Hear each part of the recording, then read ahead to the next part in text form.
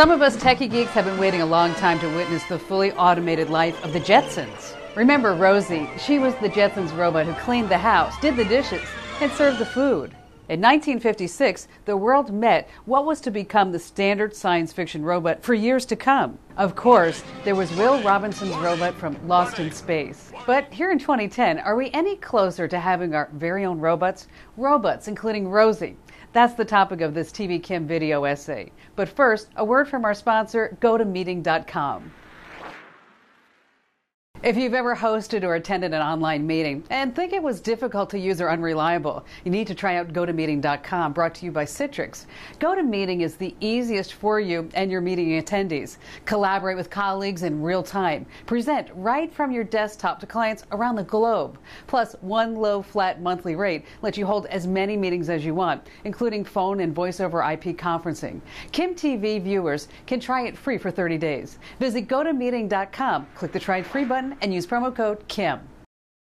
Think of all the robots that you know. Well, it seems like we know them, yet none of them exist in our everyday lives. Do you remember from Austin Powers? The fembots were gorgeous, lifelike, robotic supermodels on a deadly mission. What is it, Daddy? Robin Williams played a robot who began his life as a family helper and concluded it as a human being in Bicentennial Man. The film raised questions about what it actually means to be human. Oh, hell no. And in stark contrast to that, in the year 2035, Will Smith plays the skeptical police detective who never trusted the robots, and as it turns out, with a good reason. Isaac Asimov's masterpiece, I, Robot, asks the question, how well we prevent them from taking over.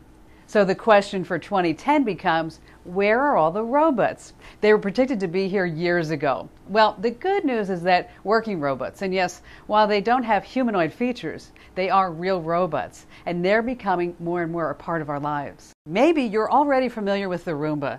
No, it's not too exciting, but it is a working robot.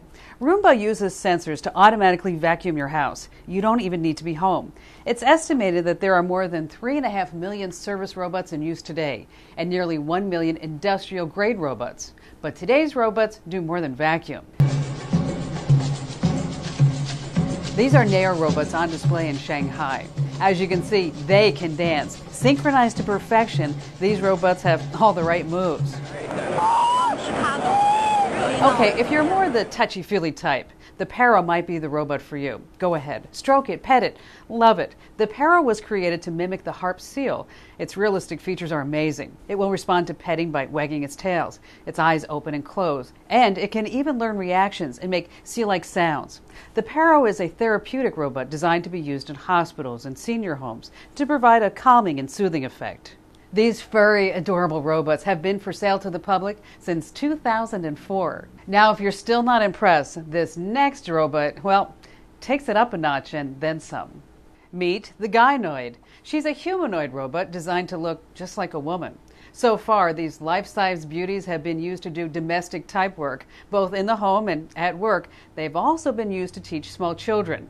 On the flip side, these Gynoids have also been used as a, get this, a sexual aid. Let's see, cleaning, secretarial work, and sex. The Gynoids also prove that stereotyping is alive and well in the robotic world too. Don't smirk now. Robotic scientists predict that one of the first uses of truly lifelike robots will be as a sexual surrogate. I just wonder if they can make a version that can be programmed to replace the toilet paper roll too. For more free videos about everything digital, stay right here at tvkim.com.